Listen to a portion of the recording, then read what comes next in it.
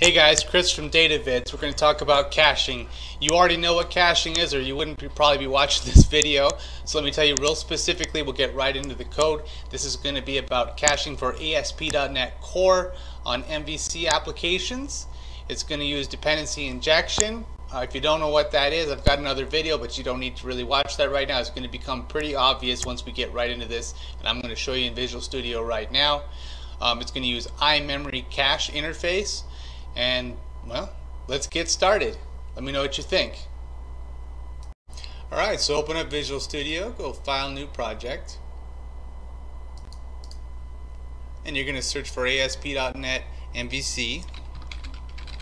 And we'll get right into it. This won't take too long.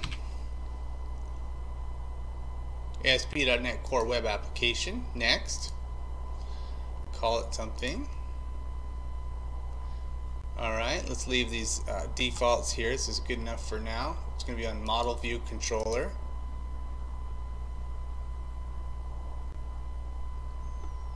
Alright. So, let's leave our default controller here, but we'll give it a method that takes a long time, right? So that we have something to cache. Alright. So go right over to your index controller. And we're going to just do some task that takes a while. So, take long time. Generate that method.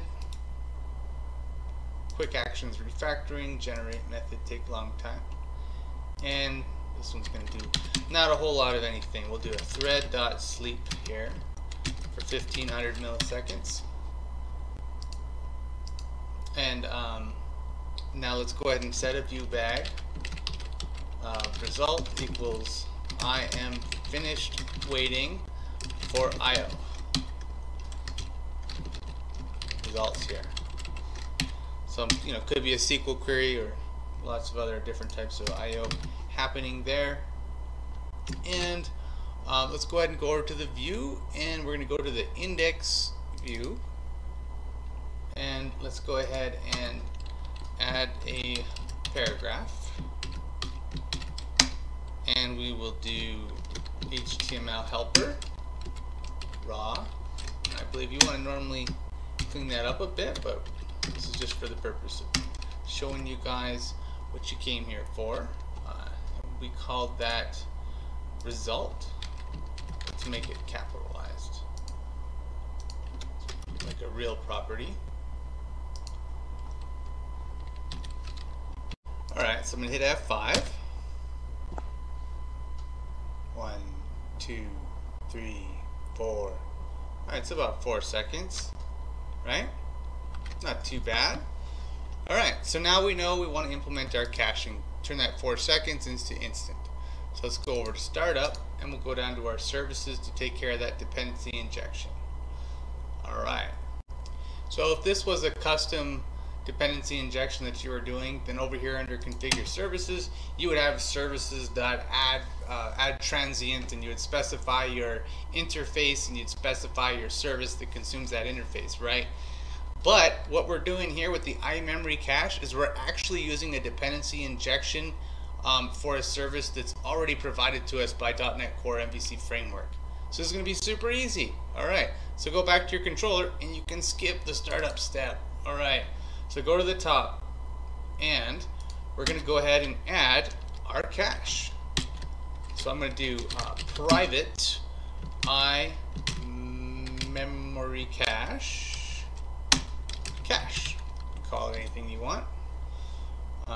Right, and now in our dependency injection, to inject it, we have to specify it in our constructor here. So let's just add another one of these. We'll call it iMemory cache. Memory cache sounds good to me. And let's assign our local variable. And now it's time to use it. Alright, so down here in our index method, instead of doing take long time here, I'm going to move the string result into that. So let's do string result equals take long time, and let's return this. just to make it a little bit more realistic. Make that a string, and we will return that string, and we'll make that equal to result.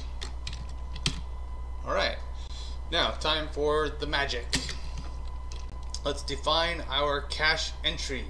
So let's say string cache entry, and we want to see if that cache entry already exists. If it does, we're going to return it. Otherwise, we're going to get it, and we'll get it using take long time. So here we go. Semicolon there, and we'll say if the cache dot try get value, and here's where we need a key, a unique key that specifies the data that you want to get out. Now in the examples in the official Microsoft documentation, they have a static class that lists all these different keys. If you have a large application, lots of different things you're going to cache, then you'll want to do that. If not, you might want to just put one in there. I'm not recommending that you hard code anything. You want to put it at the top of your class, or out in a an external manager of strings of some sort, or a resource file. But for the purpose of this, I'm going to stick it right in here. We're going to call it my unique key. All right, and then you got your out reference and your cache entry. All right, so if we did not find it, then we are going to compute it, and that's this right here. So we'll move that right in here, and I believe we said cache entry, and then we need to set the cache now that we really have run it, so the next time we don't go in here. So we'll go with the exact code from the documentation for this particular piece. The cache options is going to be new memory cache entry options.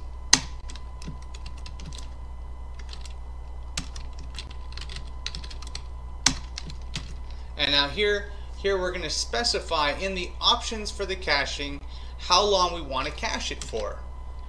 And if you choose time span, it gives you lots of choices here. You can define it seconds, minutes, hours, days. So in our case, let's go ahead and do, I guess, 5 minutes. Good enough for our example. And let's go ahead and then save that cache. Now that we've set the options, so we'll do cache.set, and the cache keys, which we've defined as my unique key.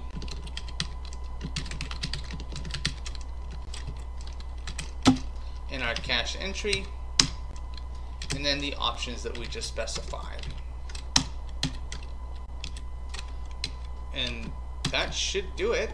Our result here, we now have placed into cache entry.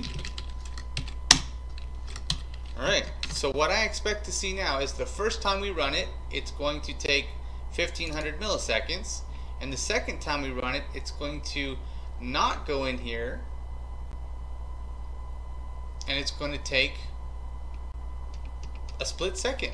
So let's try it.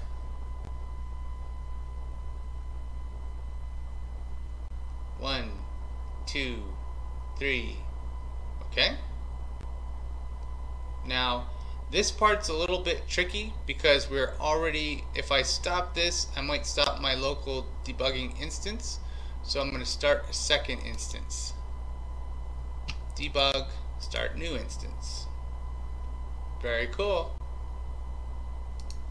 Now before you run away, I want to show you this one last thing super quick. I'm going to set a breakpoint here. I've stopped it.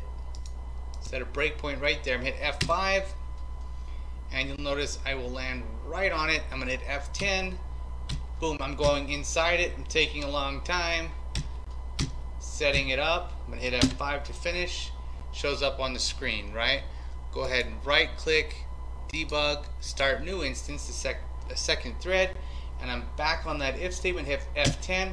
I jumped right over it because it found that unique key, and if I hover over cache entry, as you can see, it did get that data out of the cache. So it's kind of a pretty great feature. The iMemory cache, fantastic. Alright, well, that was an easy one, right? Have a great day. Hope it comes useful for you.